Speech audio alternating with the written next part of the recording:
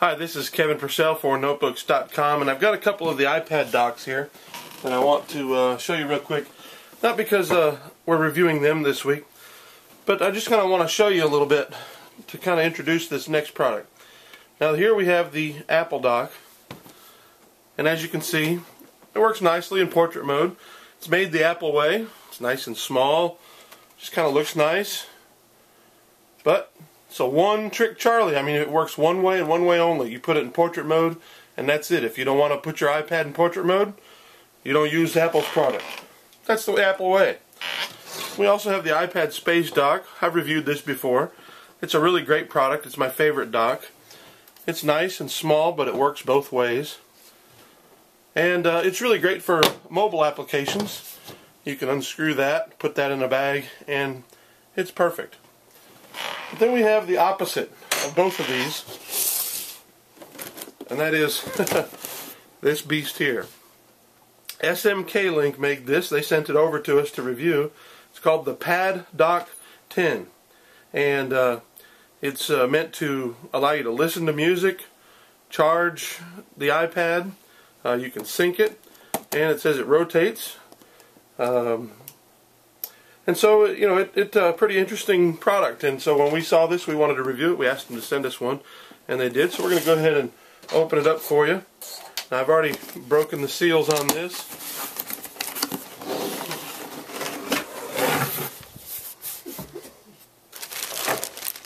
Not much to the packaging there. Look at that in a second. There's the box. Sorry about that. Plastic off, and there it is.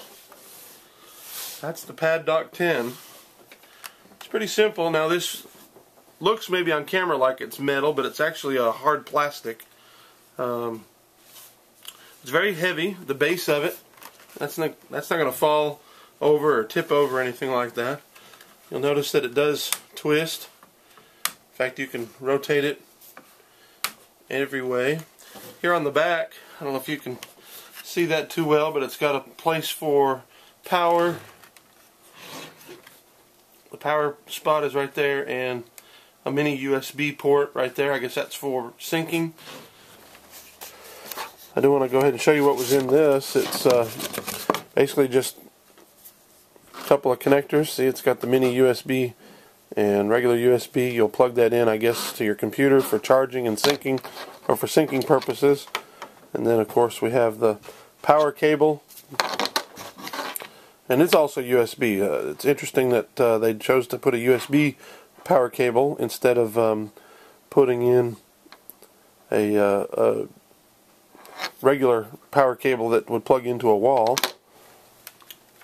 Also, you can see that it's got speakers here in the back, and then it's got a volume dial switch right there.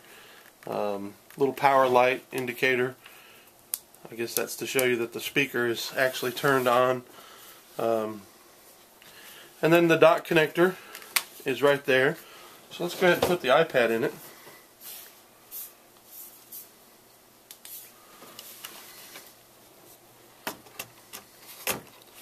It pops on there real easy. It's got a little lip right there that grabs it. It clicks into place, so you can then turn it on, and looks nice. It seems to give perfect access to the power point, the volume switch, and the orientation lock, which is about to turn into a mute volume switch. The speaker ports are down there. Now there's a button right here. I'm guessing that is to switch it between charge and sync, or maybe just to turn it on. I'm not sure. We haven't played with it too much yet, but notice it'll rotate all the way around. It tilts. Looks like it's got pretty good there. It's not too bad. So you can hold it at that degree, and even if you wanted to have your keyboard there, stash it out of the way when you're not using it. This would be great. I could see this as having this right next to my computer monitor and plugging it in, and then using it for air display to give me a second monitor, or third monitor actually in my setup. Alright, so as you can see, I've got the iPad sitting next to my MacBook Air, and we've plugged in the cables. One of them, of course, is going to over here. Let me pan a little bit. That's going to the USB port on my MacBook Air. Plugged it in over there because that's usually where I plug it in. And then the other cable, the one that goes to the power, we read the instructions, which is always a nice thing to do, and it said it's designed for you to plug it into the power brick that came with your iPad. So let's go ahead and do that. Now we have the power connected. Alright, so what you can see over here is the power button. You can see that it is now getting power, and immediately over here it says sync in progress. I'm going to go ahead and cancel that for now, but over here iPhoto came up. I don't have a lot of pictures on here that I haven't imported. iPhoto came up, and iTunes came up. So you notice that it is syncing right away. Terrible name. Change. Alright, so now we're give no name. showing a movie on Netflix. Dog? A dog. No name. There's the sound off. Barely on. Only the dog gets out. Right, because dogs are smaller. And all the way up. Now, one of the problems I always have with runs up the hill and rings the bell. I just don't understand why people put speakers on the back. And that's one problem that this I can already see. Love dogs. Lassie pictures always grows high. So instead of a disease, Thought if I put something behind there to get it to bounce off, but that doesn't work. There is no kid. Kids Because the speakers are on the back, they've got all this room right here. Why don't you just put them on the front? Let's ask the writer. What do you think, Pete? Try to simulate surround sound. It just doesn't work. For that reason, the sound is just a little bit muddled. Just amazing. Turn it around, and the sound is actually, it's okay. You're not going to win any prizes with this. So to be honest with you, if I use this, it's not going to be to watch movies and listen to music on the thing, except just when you really need something. The speakers on it are just okay. I live here. They're not any better than the iPad speakers themselves. So that's probably the biggest weakness to this thing already.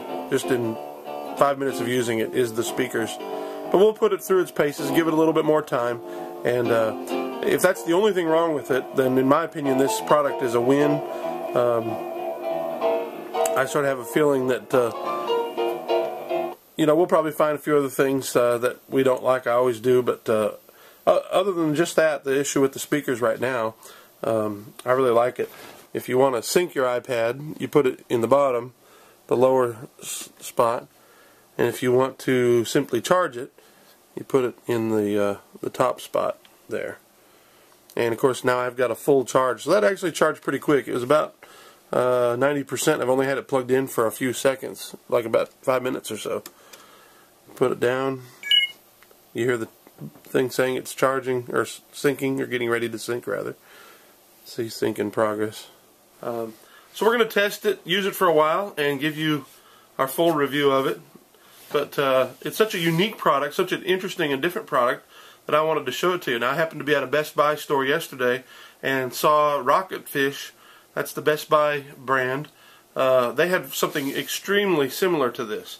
And so this is probably just an OEM product that they're remanufactured, or that they're rebadging as their own. Probably different ones that'll have something very much like it. In fact, the boxing at Best Buy looked exactly like this. So there's probably going to be a few of these show up. We want to show it to you since it is such a unique product. And my initial reaction is I like it. I think it's kind of cool. I could see myself putting this on my desk and leaving it there, and a great way to charge the iPad when you're not using it. So this has been Kevin Purcell with the PadDock 10 for the Apple iPad for Notebooks.com. Thanks for watching.